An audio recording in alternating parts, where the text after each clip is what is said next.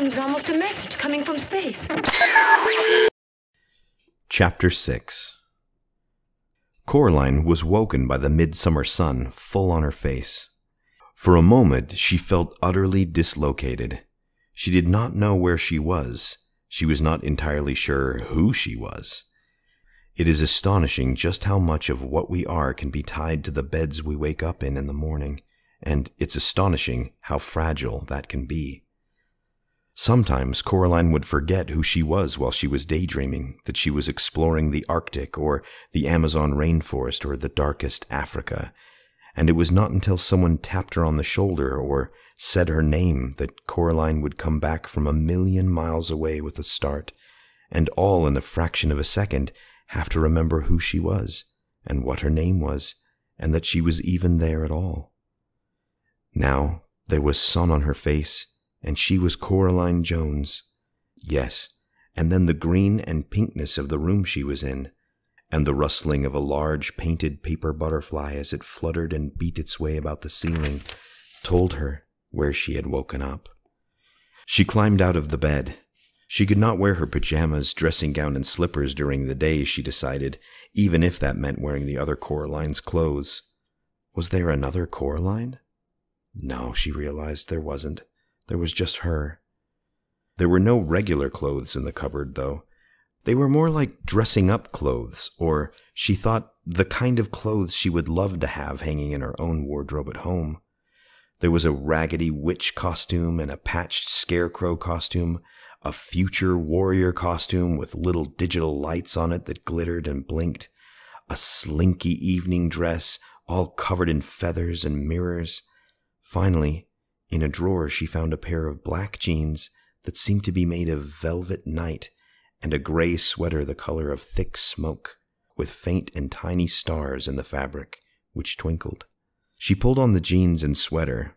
Then she put on a pair of bright orange boots she found in the bottom of the cupboard. She took her last apple out of the pocket of her dressing gown and then took, from the same pocket, the stone with the hole in it. She put the stone into the pocket of her jeans, and it was as if her head had cleared a little, as if she had come out of some sort of a fog. She went into the kitchen, but it was deserted. Still, she was sure that there was someone in the flat. She walked down the hall until she reached her father's study and discovered that it was occupied. "Where's the other mother?" she asked the other father. He was sitting in the study at a desk which looked just like her father's, but he was not doing anything at all, not even reading gardening catalogs, as her own father did when he was only pretending to be working. "Out," he told her, fixing the doors. "There are some vermin problems." He seemed pleased to have somebody to talk to. "The rats, you mean?" "No, the rats are our friends. This is the other kind, big black fellow with his tail high." "The cat, you mean?" "That's the one," said her other father. He looked less like her true father today. There was something slightly vague about his face, like bread dough that had begun to rise, smoothing out the bumps and the cracks and depressions. "Really, I mustn't talk to you when she's not here," he said, "but don't you worry. She won't be gone often. I shall demonstrate our tender hospitality to you, such that you will not even think about ever going back." He closed his mouth and folded his hands in his lap. "So what am I to do now?" asked Coraline. The other father pointed at his lips. Silence. "If you won't even talk to me," said Coraline, "I'm going exploring." "No point," said the other father. "There isn't anywhere but here. This is all she made. The house, the grounds, and the people in the house. She made it, and she waited." Then he looked embarrassed, and he put one finger to his lips again as if he had just said too much. Coraline walked out of his study. She went into the drawing room, over to the old door, and she pulled it, rattled and shook it. No, it was locked fast, and the other mother had the key. She looked around the room. It was so familiar. That was what made it feel so truly strange. Everything was exactly the same as she remembered. There was all her grandmother's strange-smelling furniture. There was the painting of the bowl of fruit, a bunch of grapes, 2 plums, a peach, and an apple, hanging on the wall. There was the low wooden table with the lion's feet, and the empty fireplace which seemed to suck heat out of the room. But there was something else, something she did not remember seeing before. A ball of glass up on the mantelpiece. She went over to the fireplace, went up on tiptoes and lifted it down. It was a snow globe with 2 little people in it. Coraline shook it and set the snow flying, white snow that glittered as it tumbled through the water. Then she put the snow globe back on the mantelpiece and carried on looking for her true parents and for a way out. She went out of the flat, past the lights flashing door behind which the other Mrs. Spink and Forcible performed their show forever, and she set off into the woods. Where Coraline came from, once you went through the patch of trees, you saw nothing but the meadow and the old tennis court.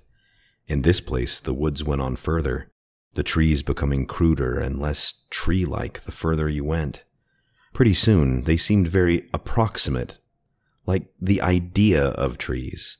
A grayish-brown trunk below, a greenish splodge of something that might have been leaves above. Coraline wondered if the other mother wasn't interested in trees, or if she just hadn't bothered with this bit properly, because nobody was expected to come out this far. She kept walking, and then the mist began. It was not damp like normal fog or mist. It was not cold, and it was not warm. It felt to Coraline like she was walking into nothing. "I'm an explorer," thought Coraline to herself, "and I need all the ways out of here that I can get, so I shall keep walking." The world she was walking through was a pale nothingness, like a blank sheet of paper or an enormous empty white room. It had no temperature, no smell, no texture, and no taste.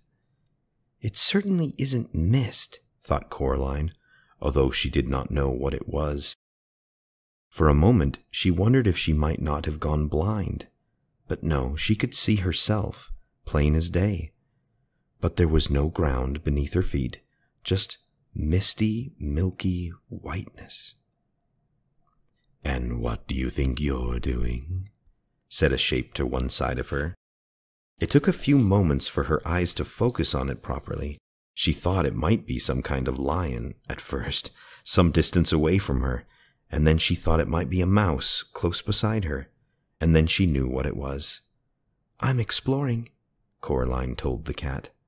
Its fur stood straight out from its body, and its eyes were wide, while its tail was down and between its legs. It did not look like a happy cat.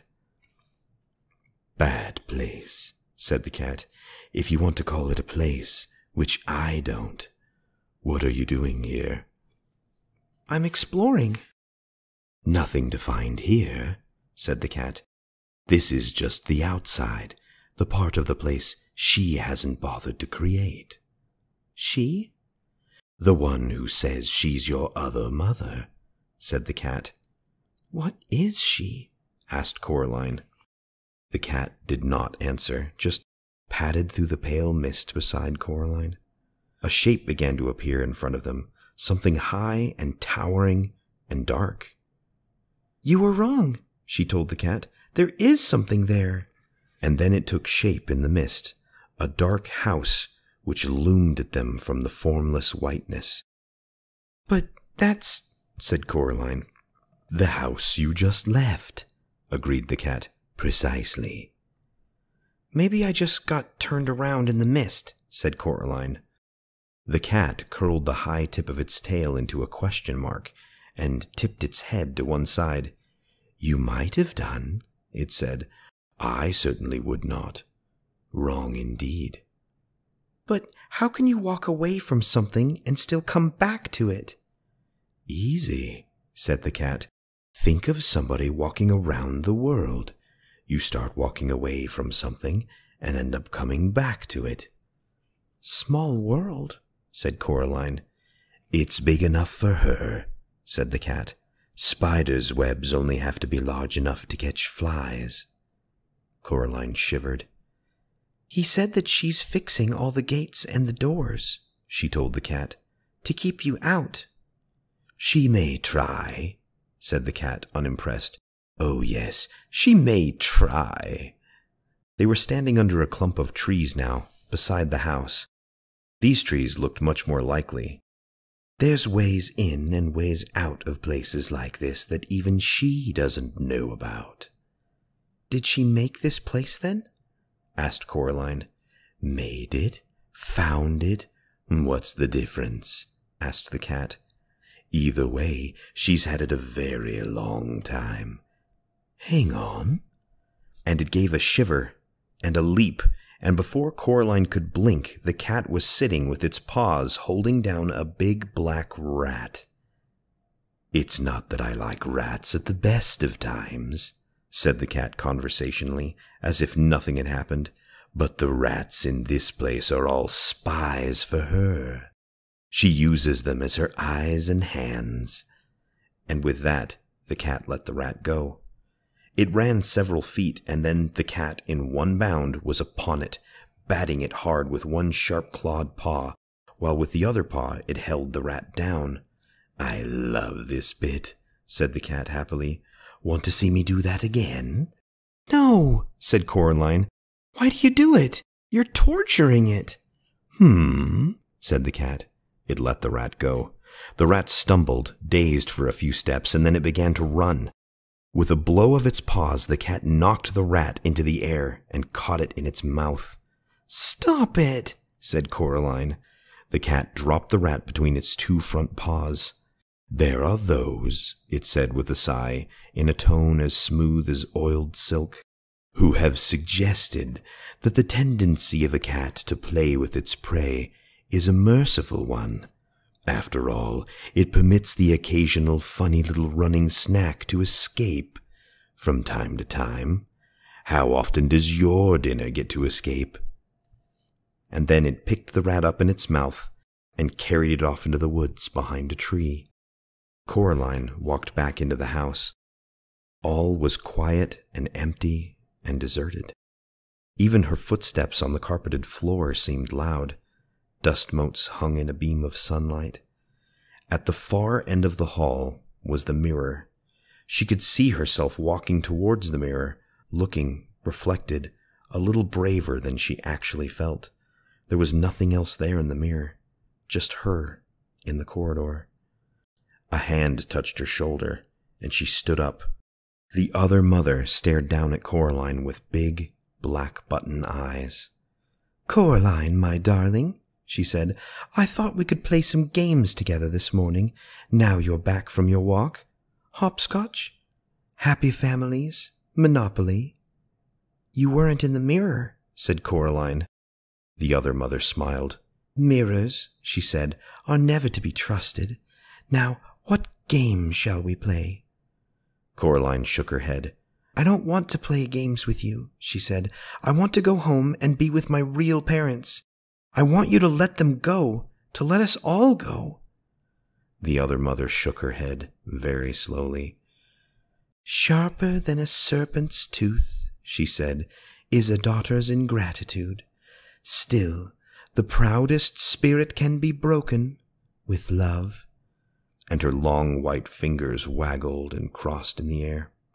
"I have no plans to love you," said Coraline. "No matter what, you can't make me love you." "Let's talk about it," said the other mother, and she turned and walked into the lounge. Coraline followed her. The other mother sat down on the big sofa. She picked up a shopping bag from beside the sofa and took out a white, rustling paper bag from inside it. She extended the hand with it to Coraline. "Would you like one?" she asked politely. Expecting it to be toffee or a butterscotch ball, Coraline looked down. The bag was half filled with large, shiny black beetles, crawling over each other in their efforts to get out of the bag. "No," said Coraline, "I don't want one." "Suit yourself," said the other mother. She carefully picked out a particularly large and black beetle, pulled off its legs, which she dropped neatly into a big glass ashtray in the middle of the table beside the sofa, and popped the beetle into her mouth. She crunched it happily. "Yum," she said, and took another. "You're sick," said Coraline. "Sick and evil and weird." "Is that any way to talk to your mother?" her other mother asked, with her mouth full of black beetle. "You aren't my mother," said Coraline. Her other mother ignored this. "Now, I think you're a little overexcited, Coraline. Perhaps this afternoon we could do a little embroidery together, or some watercolor painting. Then dinner, and then, if you've been good, you may play with the rats a little before bed. And I shall read you a story, and tuck you in, and kiss you good night." Her long white fingers fluttered gently, like a tired butterfly, and Coraline shivered. "No," said Coraline. The other mother sat on the sofa. Her mouth was set in a line. Her lips were pursed. She popped another black beetle into her mouth, and then another, like someone with a bag of chocolate-covered raisins. Her big black button eyes stared into Coraline's hazel eyes. Her shiny black hair twined and twisted about her neck and shoulders as if it were blown in some wind that Coraline could not touch or feel. They stared at each other for over a minute. Then the other mother said, "Manners!" She folded the white paper bag carefully so no black beetles could escape, and she placed it back in the shopping bag. Then she stood up and up and up. She seemed taller than Coraline remembered. She reached into her apron pocket and pulled out, first, the black door key, which she frowned at and tossed into her shopping bag, then a tiny silver-colored key. She held it up triumphantly. "There we are," she said. "This is for you, Coraline, for your own good, because I love you, to teach you manners. Manners maketh the man, after all." She pulled Coraline back into the hallway and advanced upon the mirror at the end of the hall. Then she pushed the tiny key into the fabric of the mirror and twisted it. It opened like a door, revealing a dark space behind it. "You may come out when you've learned some manners," said the other mother, "and when you're ready to be a loving daughter." She picked Coraline up and pushed her into the dim space behind the mirror. A fragment of beetle was sticking to her lower lip, and there was no expression at all in her black button eyes. Then she swung the mirror door closed and left Coraline in darkness.